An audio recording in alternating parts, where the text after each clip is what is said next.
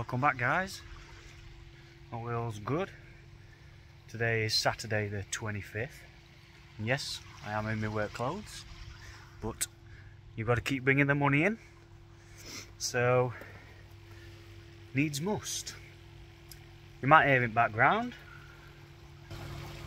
The shower's now up and running. Only got 2 trays of media in at the minute though. It's been soaked, washed off. Yeah, all nice and clean again. Still got the last bucket from the bottom tray soaking. So that's still soaking in there. Them other ones had a good couple of days. Took them out, rinsed them off and got them in. So that can start that media maturing a bit, or at least get it started. It's not going to really start maturing until we start turning water temperature up a bit, or until it starts getting up itself. But I dare say by the time it's able to start climbing substantially on its own, I'll probably be turning the heater up anyway. So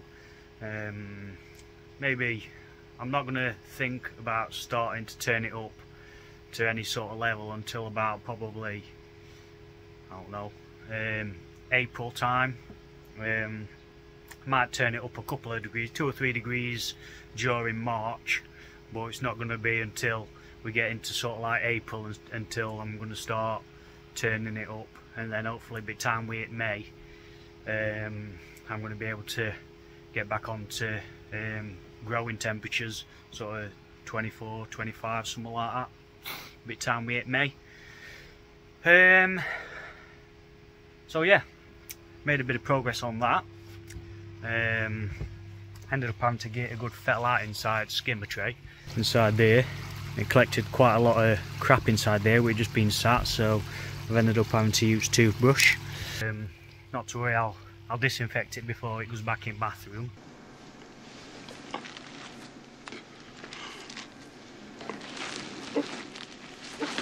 Fish are looking well. They're happy now that's running. I think they've missed it.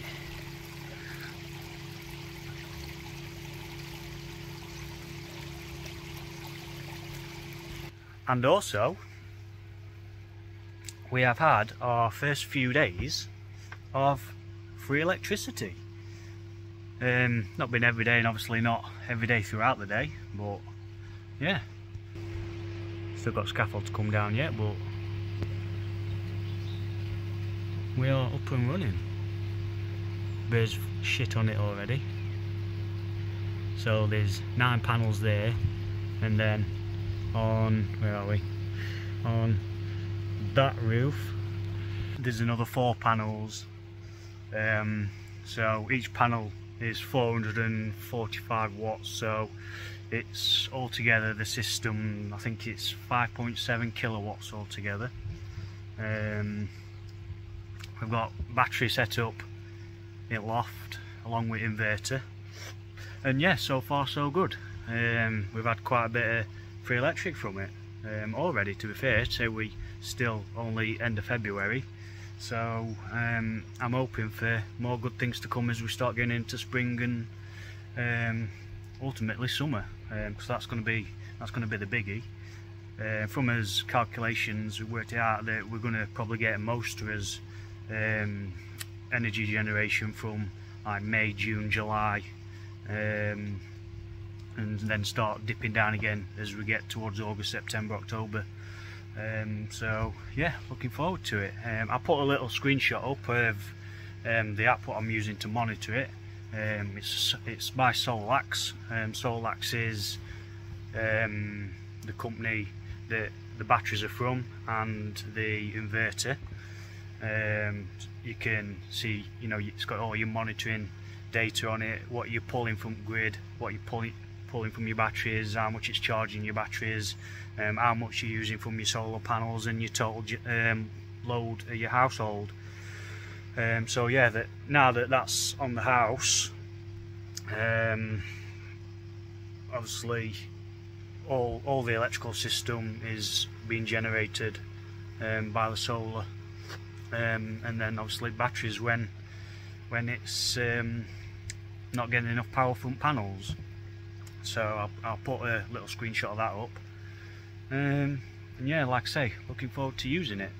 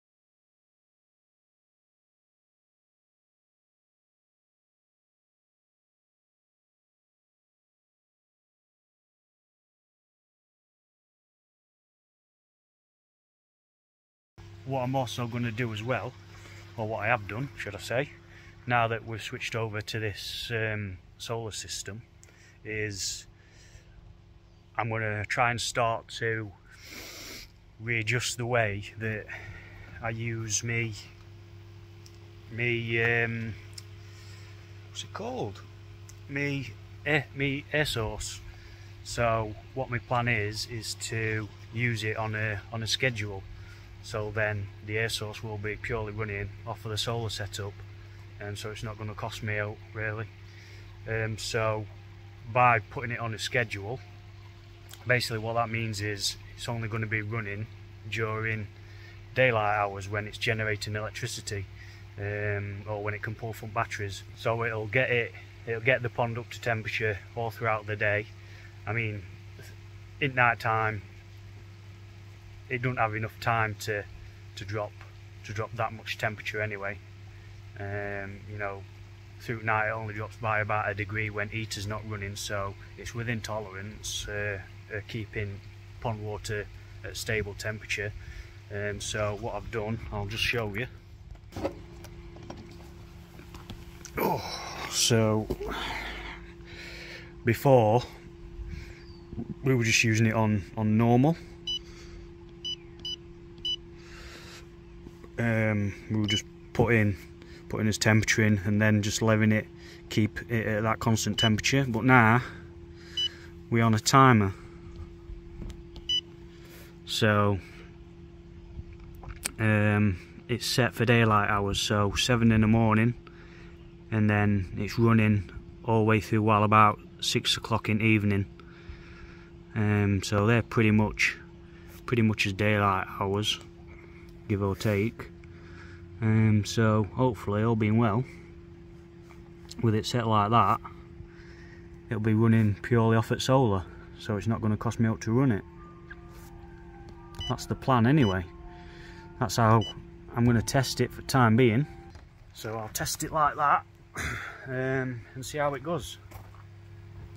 Even in a few days that it's been running,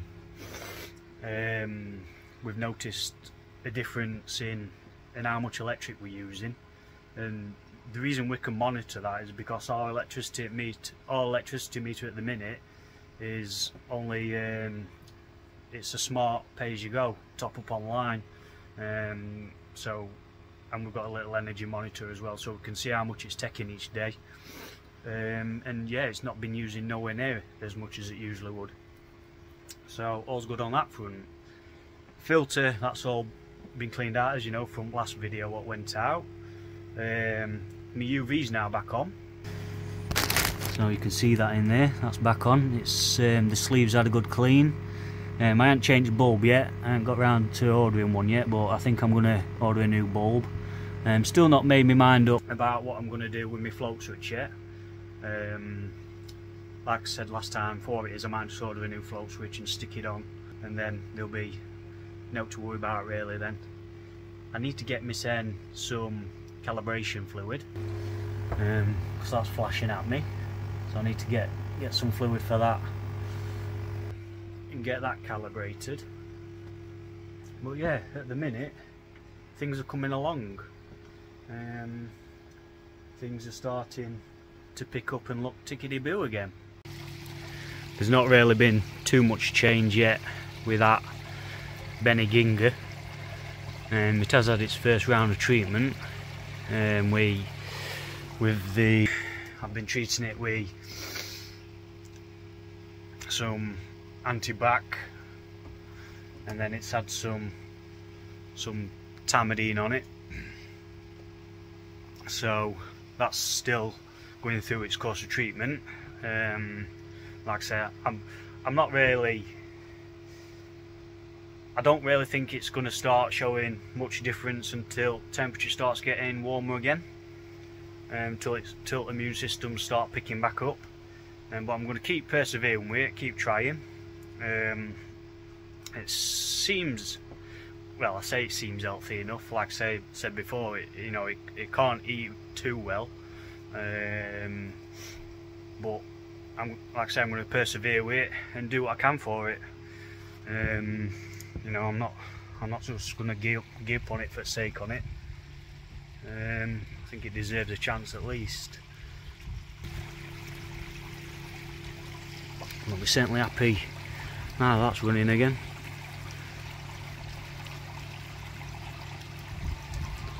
Before as well, now I've removed the cover from above the pond, so that's gone off of there. Taken that off, netting what were up on there before, and the reason why I took that off was so the pond would get more sunlight. I felt as though it was blocking a bit too much light out, to be honest with you, and it weren't really able to thrive very well. Possibly may have been affecting fish, maybe have been affecting balance of ecosystem at pond. I don't know, I'm just guessing, but I took it off just to see if it makes any difference, and we'll see how we go with it throughout this season. So I think for the time being I'm going to get my send cleaned up out here, because I can't really do much more tonight. Get my send cleaned up out here, and got hose pipe to wrap up from cleaning them down.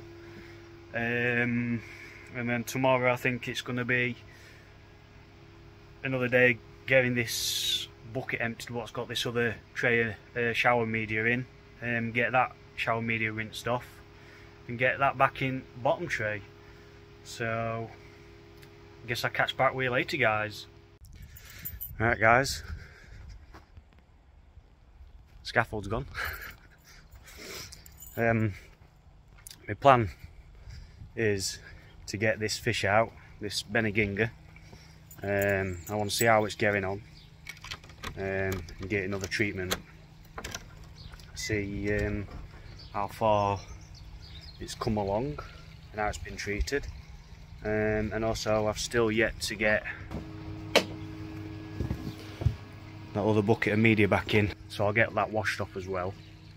We'll treat this fish first, get that washed off, and then get it back in and see where we are with it. Well, once I get this fish out, I'm going to put it to sleep, and I'll give you a closer look at it and show you what I've been using to try and help it. Right, so I've got that fishing bowl now, guys, just waiting for it to rock over, and I've got a few bits out ready for what I'm going to be using, so we'll flip round and see what we're going to be using. It's just rocking over now, not far off ready. We've got some hydrogen peroxide ready to clean it, anti-bac, tamidine, a wet rag to lay it on while I sort it, some cotton buds, and we'll get this out once it's rocked over and have a closer look at it and see if it's any better. Hopefully not any worse. Right, it's rocked over now, don't usually take long, a minute or so, minute or two, so I'm going to get it out, get it on this rag, and see what's happening. Right, so as you can see, it's mouth's in a pretty bad way. Probably, or possibly, might be unrecoverable, but I don't know, we'll have a go. Right then guys, so I didn't manage to film it while I was doing it because I just needed to crack on with it. So it's been cleaned with hydrogen peroxide, its mouth, dried off, treated with some anti-bac, get it a good clean with that, dried off again, and then Tamidine applied to it. So we'll just have to see if it starts getting any better. So I'm going to get it back in pond now, just have a double check round other fish, make sure there's nothing that's showing any more signs real like this. I don't want it turning into something that starts becoming something that is hard to get on top of, which we've seen quite recently in the koi community with our Mike. So yeah, I'm going to get it back. Well, unfortunately guys, I've just had to do the tancho.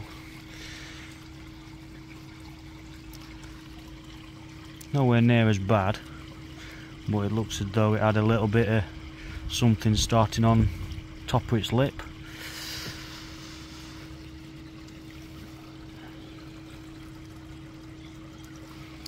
So I'll just give that a dose with a bit of summit,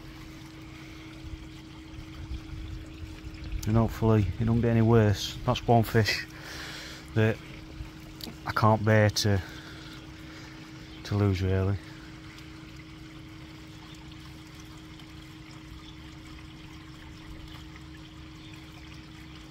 So we'll just have to see. This fucking hobby. Well, I've got the Sankey in the bowl. Not that there's anything particularly wrong with it. It's got a few, I don't know what to call them, like lesions on its fins. It's had them before. I don't know, it's definitely not carp pox. We've been through all this before last season.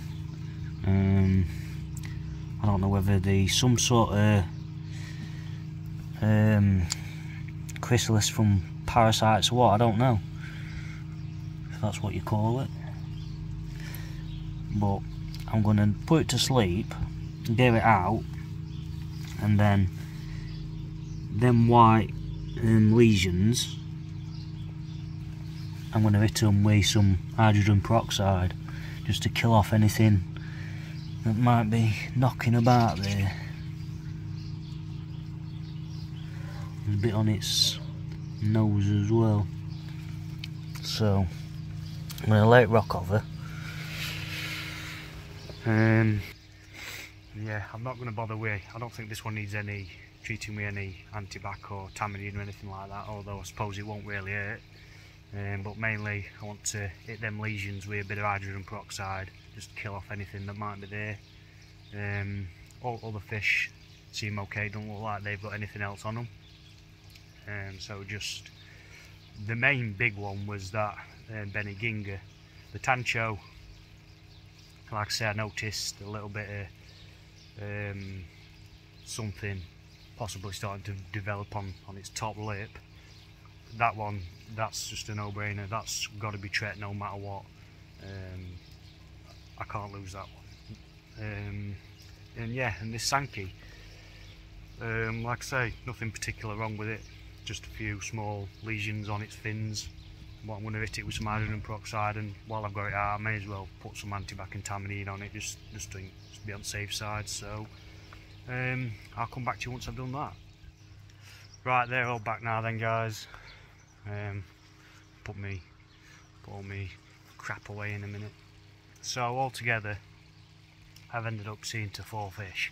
The Kohaku, the Sankey, the Tancho and the Beniginga. The Sankey and the Kohaku, nothing really much to them really. Tancho, like I said before, a little bit starting on its top lip, and obviously the Beniginga, what you've already seen. So yeah, I just have to see what comes on it now. There's not really much more I can do. Just hope it's, you know, like I said, just an infection that can be dealt with pretty easily. I just don't want it turning into anything more serious. That's not a road I want to go down. Yeah, it's just not a road I want to go down. But yeah, that's about it really. I've got to get me backing media sorted. I'm going to leave that for today now. I'm not going to bother with that. It's not desperate. My fingertips are freezing, so yeah, I'm going to get me crap tidied up, get back in the house, because our woman's nattering. She wants to drink Meccan. She's just been a walk down to Morrison's. So yeah, I think, yeah, I'm going to get my crap tidied up and get off in, I reckon. And then once I've noticed a bit more progress, if any, with fish, any improvements, I'll come back with another update. I'm going to keep checking on over the next few days, give them a few more treatments, like every couple of days or so, especially on the Tancho and the Beniginga. And like I say, yeah, see what comes on it. So thanks for watching, guys. See you in a bit.